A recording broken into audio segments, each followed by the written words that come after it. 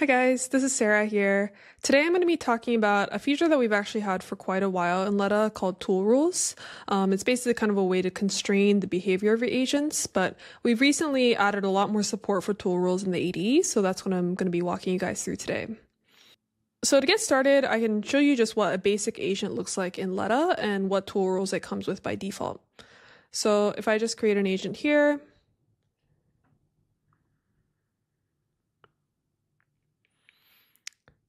and if I go to Tool Manager, I can also already see the rules that this agent is created with. So you can see that this agent has a set of tools. So, some basic tools for conversation search, editing its core memory blocks, and also sending a message. But if I go to the rules over here, I can actually see this visualization. So this agent by default comes with a couple different tool rules. So one is the exit loop. So basically, if the agent calls send message, then it needs to exit.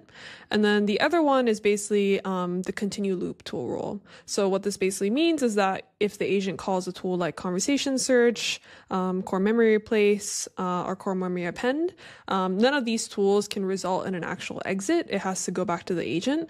So this is kind of like a way to add some constraints to the agent's behavior so that we don't get things like, the agent immediately returning without sending us back a message. And then, we also have this idea of the start node here. And so what this basically means is that when the agent is invoked, it'll be kind of totally autonomous and get to decide what to do next. But I can, of course, add more constraints. So a really simple example of a constraint is maybe before I do anything or before the agent does anything, I always want it to search the conversation first. I don't think you would actually want to add this tool, but just for demo's sake, I'm going to add one. So you can see here that now this start node actually points to conversation search. So when this agent is first invoked, it's always going to call conversation search first. And then after it's done that, then it kind of goes to this node and can do whatever it wants. So, this isn't going to be very interesting, but just for demo's sake, I can kind of show you guys. If I now message hi, it's always going to search the conversation and respond back to me. And so you can see here, obviously it didn't get any results because this is a brand new agent. But this is kind of, if you're implementing something like a RAG agent, you can do that in here. So to give you guys a little bit more context, by default, Letta agents are basically fully autonomous. So what this means is that if you have this agent, this is kind of like the more classical definition of an agent, but you have an agent and then you also have environment. And so what's basically happening in general with agents, if they're autonomous, or, agents in the traditional sense of the word, is that this agent can basically take actions. So actions, I think in LLM land, these are basically called tools. So this is things like MCP, custom tools, in Letta's case, basically system or base tools. And so these are kind of like the set of actions that the agent can take in order to kind of change things in the environment or take actions in its environment. And so once this happens, there's basically updates that get made to the environment. So these kind of correspond to actual state updates. And maybe someday we'll also have rewards here. But in most agents, I think today, basically there's just state updates. And so here, this is a fully autonomous agent, right? So we're not saying anything about what is actually, what tools can it call, must it call in sequence, or what are kind of constraints on the tool calling. It's always fully autonomous. So the agent can decide at any point in time, which of the available set of tools it's going to be using. But I think a lot of the time it's actually quite useful to be able to add constraints on the behavior of the agent. So obviously, if models were perfect, we could do this all through prompting, just by writing the instructions to the agent would figure out the right combination of tools to call. But I think in reality, it can be a little difficult to get this to be 100% reliable, which is pretty important for production applications. To kind of give you guys an example, one thing you might want to do is adding constraints to a research agent. A research agent, you might want to do a web search.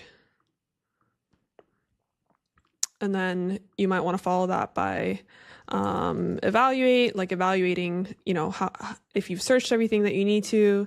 And then as a final step, maybe generate a report. And so if you have a research agent that you give like these 3 tools to, you ideally kind of want it to first search the web, evaluate. You might want to kind of repeat this step a couple of different times, but you might also want to repeat like how many times you want this step to happen.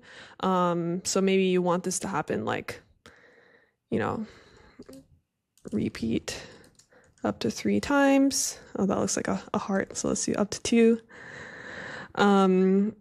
And then finally, once it's done, then you generate a report. So this is kind of like an example of a sort of more explicit workflow that we might want to define that, you know, for a perfect model, it might, without us doing anything, it might actually figure out how to do all these things just through prompting. But I think what we've often seen with the state of models right now is that you do actually kind of have to add a little bit of constraints at the framework layer to get this to reliably work 100% of the time. So this is roughly the workflow that we want to implement. I'm actually just going to implement this purely as a workflow and kind of strip out some of the memory features of Letta just to make this really, really simple. So I'm going to hop over to the AD. You can also do this from the SDK, but just to be able to kind of visually show you guys what this looks like, I'm going to do this in the AD. So I'm going to create an agent from scratch. And actually, before I even do anything, I'm just going to remove everything, even the send message tool. We can also set a flag called reset message buffer in Letta. So what this means is that basically the conversation won't be persisted in context. So this agent is basically broken since it has no tools. So let's now add back some of those tools that we had in that diagram. So one is just a really simple search tool. I also already made like a eval tool.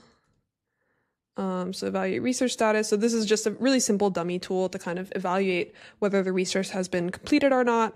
And so it just kind of prompts the model to pass in true or false. So I can attach this. And this is also just a tool. I think, you know, if you're doing this for real, you'd want to format these results a lot nicer. But this is just kind of a way for the model to, or the LLM to report some results, which is just going to be a list of strings. So I'll also attach this. So now our agent has 3 different tools, and so we can kind of look at this inside of the rules builder.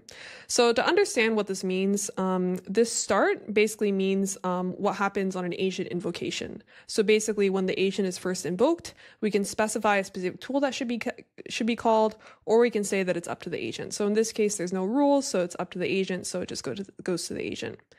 And then basically at each step or each iteration of the agent loop, the agent can decide to call any of the tools. So it can call web search, it can call report research results, it can call evaluate research status. It's all up to the agent. Hopefully the agent will make the right choices, but it's not guaranteed. And after it calls any of these tools, it can either exit or it can basically repeat the loop. So let's actually see what happens if we just don't add any rules whatsoever.